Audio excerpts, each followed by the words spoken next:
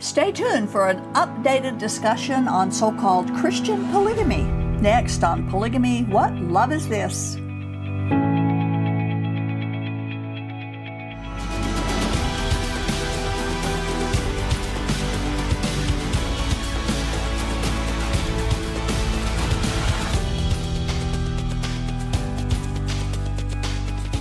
We were recently invited to Montana to talk to a group of people about polygamy in the Bible and explain why polygamy is not acceptable, that God does not accept it, and why we have come to that conclusion.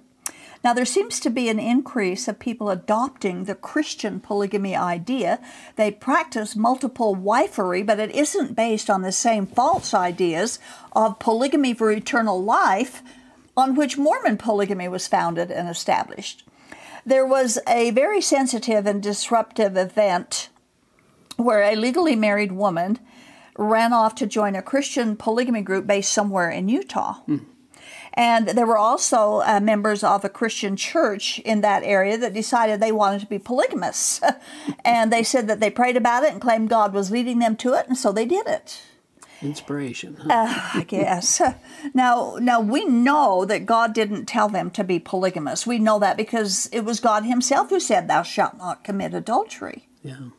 And we've discussed this topic in the past, but decided to revisit it because more and more people are being led astray by this idea, and we need to do what God told us to do as expressed in the biblical book of Jude, verses 3 and 4. Yeah, great caution here.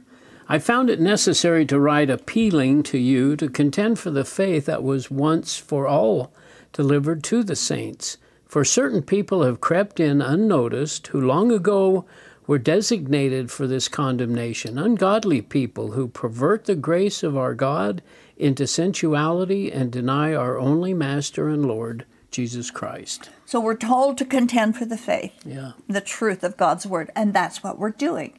We don't know if these folks have been influenced by the local Mormon fundamentalists. We don't know if there's something or someone else that has convinced them that polygamy is okay, but we do know that God does not contradict himself and that he does not command or condone polygamy. So we're going to present some of their arguments and respond with biblical answers because that's what we do. We bring biblical truths to polygamists. Those who call themselves Christian polygamists do not consider polygamy a requirement to please God, which is what the Mormon polygamists believe, but they do say we're in the age of grace, so it's okay. They do use many of the same excuses for polygamy that Mormon fundamentalists use. Here are some examples. Yeah, 3 of them. Number 1, there's no place in the Bible where God gave a command against polygamy or rebuked or punished those who did. Or 2, nowhere in the Bible is polygamy condemned or criticized, let alone criminalized. And number 3, nowhere in the Bible is polygamy called a sin. Now, of course, there's good arguments, and there's some very in-depth, discussions we could have on this. But to simplify it, we're going to give some of the answers. Now, there are places in the Bible where polygamy is forbidden. But even if there wasn't, we cannot create a doctrine based on, or a permission even, based on the Bible's silence of it. For example, there's no place in the Bible that forbids a woman from taking plural husbands, but we don't see anybody scrambling to do that. Next, God's reluctance to punish lawbreakers is not God's permission to break the law. Good point. And just because someone also jumps off the polygamous cliff doesn't establish that we should follow. Now, each biblical story of a polygamous family is explained and discussed in this Bible study on polygamy. It's called Is Polygamy Biblical? And it documents and chronicles many of the families in the Bible who were polygamous, that polygamists use as examples why it's okay. And we will send this book to anybody who asks for it. It's free. Just ask for it. Email us or call us or however you want to contact us, and we'll send it to you. And because we have talked about polygamous families in the Bible many times in the past, we're not going to go over the same families again. to show that polygamy is not acceptable to God. But we're going to kind of talk about a few other things instead. God told the first married couple to become one flesh. He said, the two shall become one. He didn't make exception that 3 or 4 or more should become a married community of one man and several women. Jesus himself sustained original monogamy for marriage.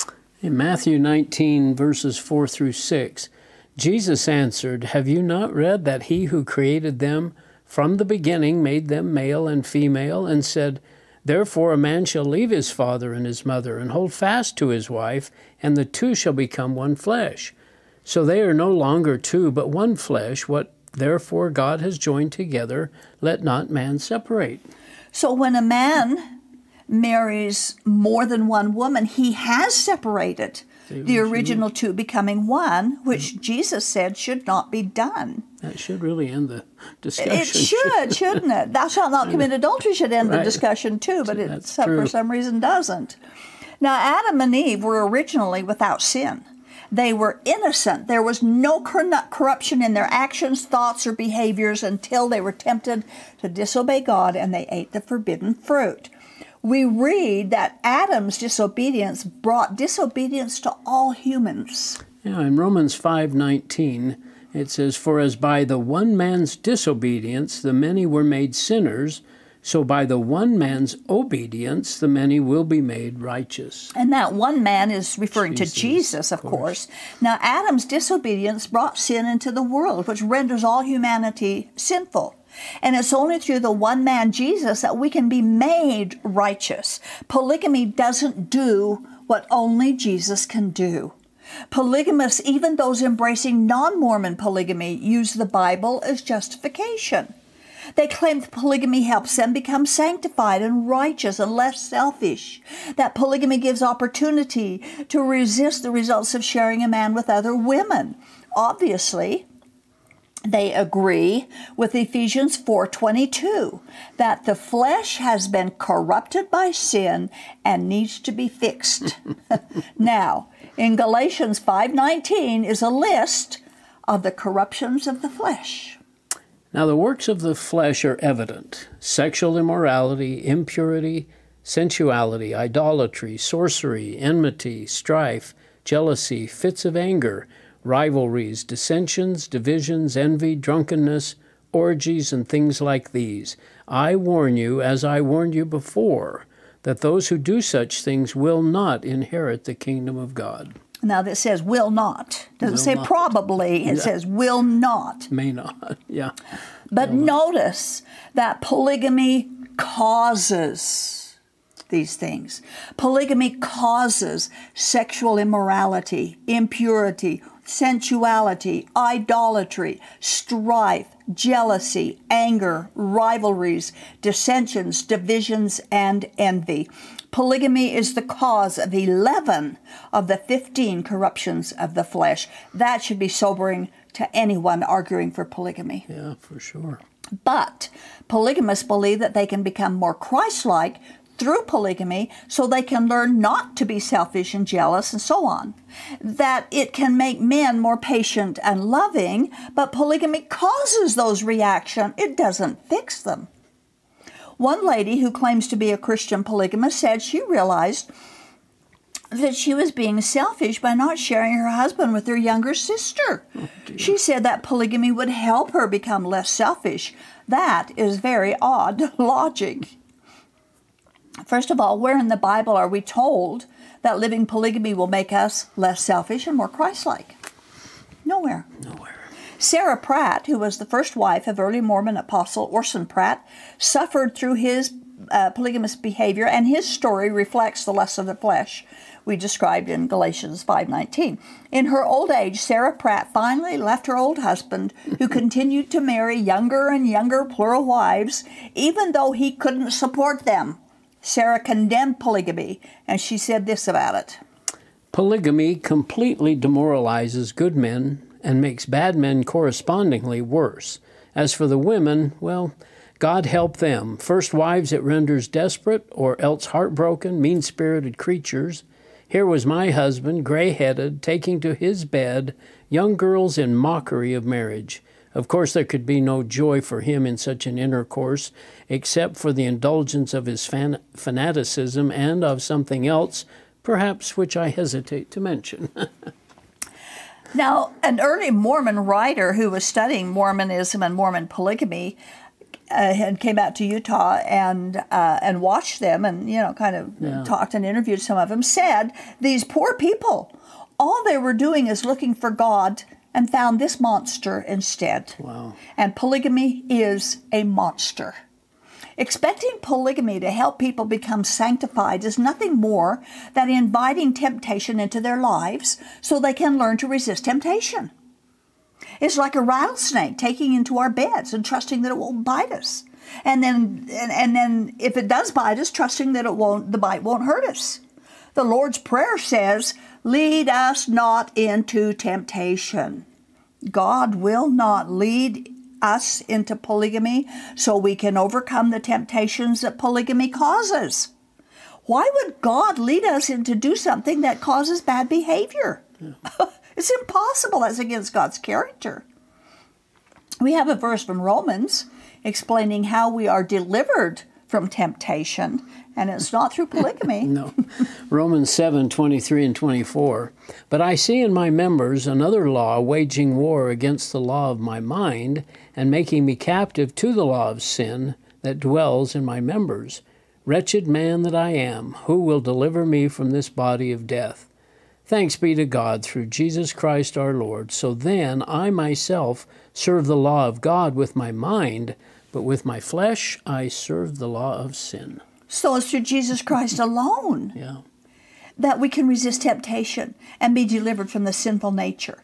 Polygamy causes the problems polygamists want to overcome. Jesus fixes them. He alone is the Savior from sin. And that's why gospel is called good news. It's right. Good news. It is. It's good news. Leviticus 20, verse 8, tells us that it is the Lord who sanctifies us. The polygamists say polygamy does that. Many problems that result from polygamy are rarely talked about. They're mostly sexual sins. Once the boundaries are blurred, other boundaries are more easily disregarded or eliminated. And, for example, if the sons of a polygamous family watch their father going from woman to woman, sees his mother being treated as a doormat or suffering poverty, abuse, negligence, loneliness, and so on, he'll probably do the same thing as he matures. Yeah. Now, they teach and preach sexual purity to the female, but the males get to mess around with multiple women. Okay? Contradictions become part of his thinking. A double standard becomes his religion.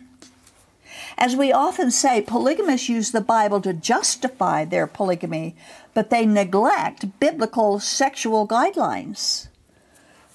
Now, we mentioned Leviticus chapter 20 up there a minute ago. We're going to go to chapter 20. We've often talked about Leviticus chapter 18, which pronounced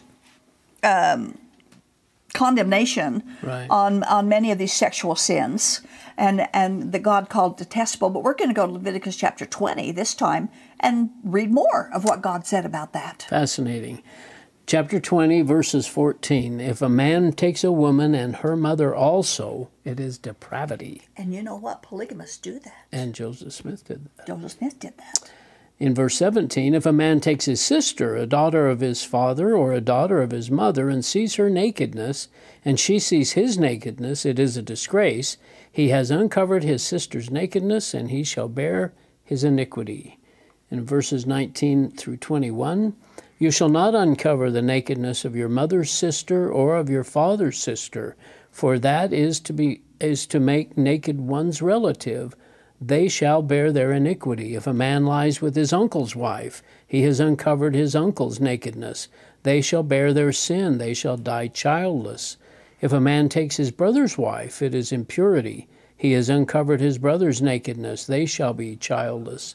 And in verse 23, and you shall not walk in the customs of the nation that I am driving out before you, for they did all these things, and therefore I detested them.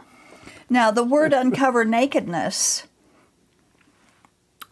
includes promiscuity, incest, adultery, and all the other sexual misbehaviors. They understood it to mean all the Right. different sexual. Now, people, and I have heard a polygamist say this, that uncover nakedness doesn't mean having sex. It means you're supposed to do it in the dark, I guess. But that's not what it means. If you get into the Hebrew and you want to read about it, get a Hebrew scholar, a Hebrew dictionary, and it means all of those sexual sins. Wow. And polygamists are guilty of them. And God says He detests them. Leviticus 18:18 prohibits a man from marrying sisters, which most polygamists allow. It's an easy way for a man to get more plural wives. But they argue that if the sisters agree to it, they're not rivals. Well, Christian polygamists use the same argument. However, there isn't one polygamous marriage where one of the wives isn't deprived of something because another wife got it. Yeah, that's true. That is rivalry. And especially with sisters, it's a worse rivalry. And it's forbidden by God. You know, it's forbidden by God. It's condemned by God. We remind our viewers again, before we leave Leviticus, that God sent the Israelites to the land of Canaan to rid the land of the pagan nations and their sexual deviations when God gave those sexual prohibitions. And then He ended it like this. Yeah, He's kicking them out because of Of this. Do not make yourselves unclean by any of these things, for by all these the nations I am driving out before you have become unclean, and the land became unclean, so that I punished its iniquity, and the land vomited out its inhabitants. Now that's serious stuff. I don't know if the polygamists even understand what this means to them, but they need to get into it and find out what it means to them, because it's not good. Now, God did not say the words anywhere in the Bible, "Thou shalt not practice polygamy." But He did say in Exodus 20 and in Deuteronomy 5, "Thou shalt not commit adultery." And whether a man takes many wives or has many mistresses, it's all equally adultery. One of the best examples of God's plan for monogamy, not polygamy, in the New Testament is in the New Testament, where we read that marriage between a man and a woman represents one Lord and one church. Okay? One polygamist countered that there are many people in Jesus' church, so that means a man can have many wives. But that's not what the Bible says. Second, we're one body, a body that is not fractioned or factioned. And Jesus has only one bride, a singular entity, and the language doesn't include a sexual relationship, but a covenant relationship of protection, provision, and love forever. One bride. And God gave Israel a certificate of divorce. Yeah. And among the reasons He mentions are their adulteries and idolatries. Anything you put ahead of what God's will is for you is idolatry, and polygamy is always put ahead of God's true will for us. Another example Christian polygamists use is in the Old Testament, where the Levitical law says a brother is to marry the widow of his brother who has died. They believe this is where God commands polygamy. But the text doesn't say that, and we're told not to add to what's been written. Now here's the scripture. Deuteronomy 25, verses 5 through 7. If brothers dwell together, and one of them dies and has no son, the wife of the dead man shall not be married outside the family to a stranger. Her husband's brother shall go in to her and take her as his wife and perform the duty of a husband's brother to her.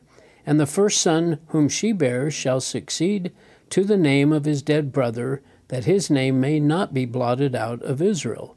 And if the man does not wish to take his brother's wife... And then it tells us of a ritual that they can do, which isn't part of this. But I mentioned verse 7 simply because this is not a requirement. It may not have been honorable to refuse, but he can refuse. Sounds verse like 7. he can, yeah. Yeah, he can refuse.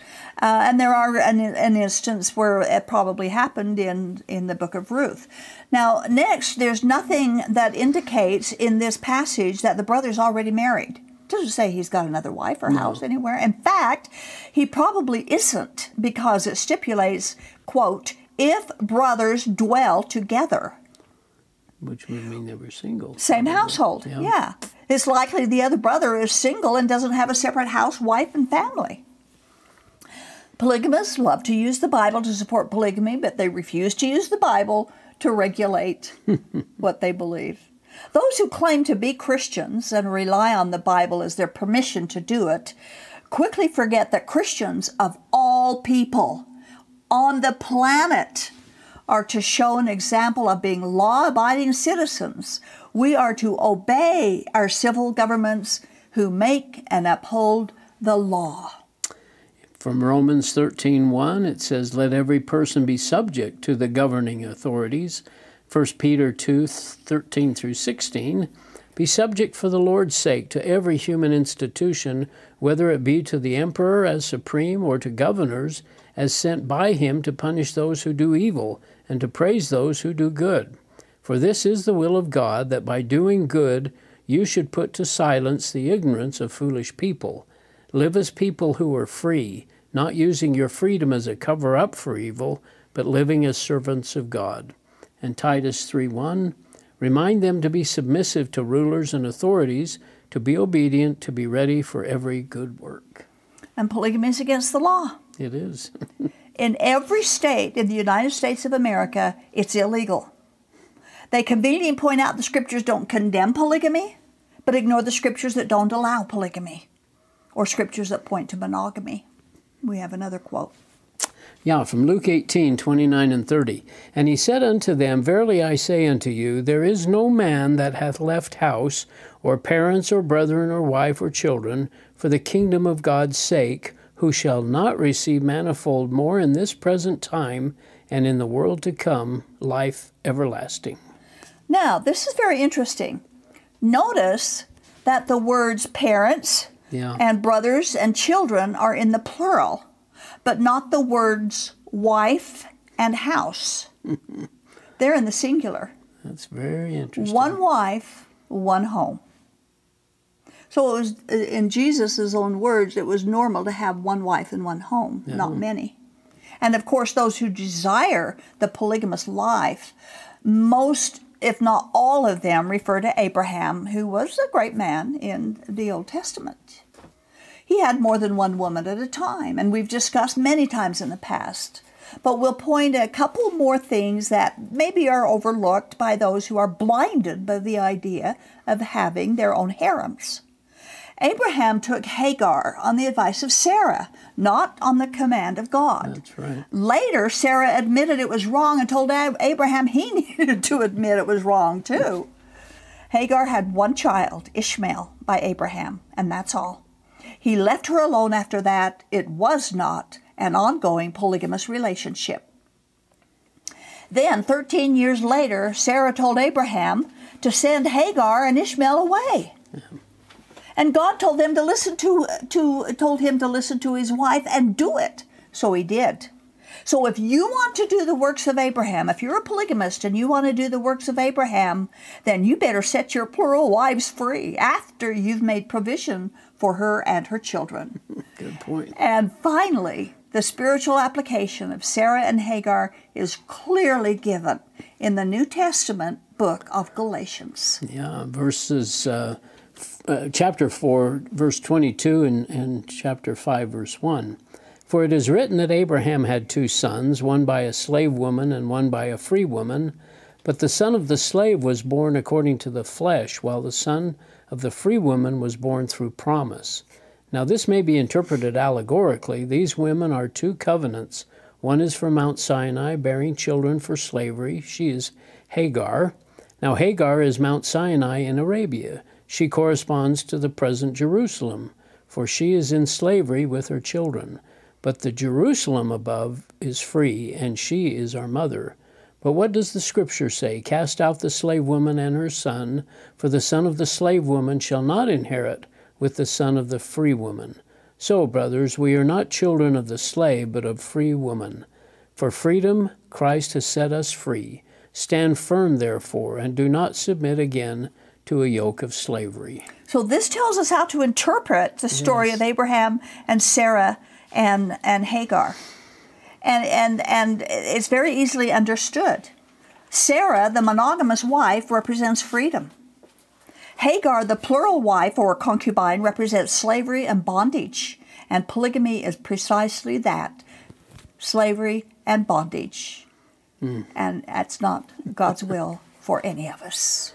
And you know, it's interesting that the LDS Mormons, the active church that dropped polygamy in 1890 or thereabouts, I don't think they really appreciate what all these scriptures are either. I don't think they do either. I don't think they realize what Joseph Smith was doing. Because they couldn't continue to justify Joseph Smith that they did understand it.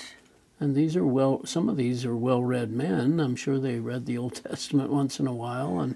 But those without the Spirit of God cannot understand the things of God, and they don't have the Spirit of God. And the sad thing is truthfully, I think if the prophet, I don't think he would, but if he ever said we're going to begin practicing polygamy again, you'd find many people practicing polygamy again. That's right. And then our job would double, wouldn't it? Wouldn't that be? It'd be a lot more interesting, wouldn't it? It'd be a little crazy. Yeah. Thank you, Earl. You bet. Appreciate your comments. You know, 2 Timothy 2:15 tells us we need to learn how to handle the word of truth correctly. And, of course, that word is from Genesis to Revelation in the Bible. That requires study, trusting God alone and not proxy prophets to tell us what God wants us to know. Apostle Paul wrote that he was careful not to handle God's word deceitfully. And it's deceitful to claim polygamy is okay simply because the Bible records people who had more than one wife at a time. The beauty of truth is that it doesn't change, and there are many models in the Bible that monogamy, not polygamy, was God's plan from the very beginning. The first polygamist was one of Cain's great-grandsons. Cain and his family lived away from the presence of God. But the first marriage, monogamy, was performed by God in his presence and in a place called paradise. How's that for contrast? Thank you for watching.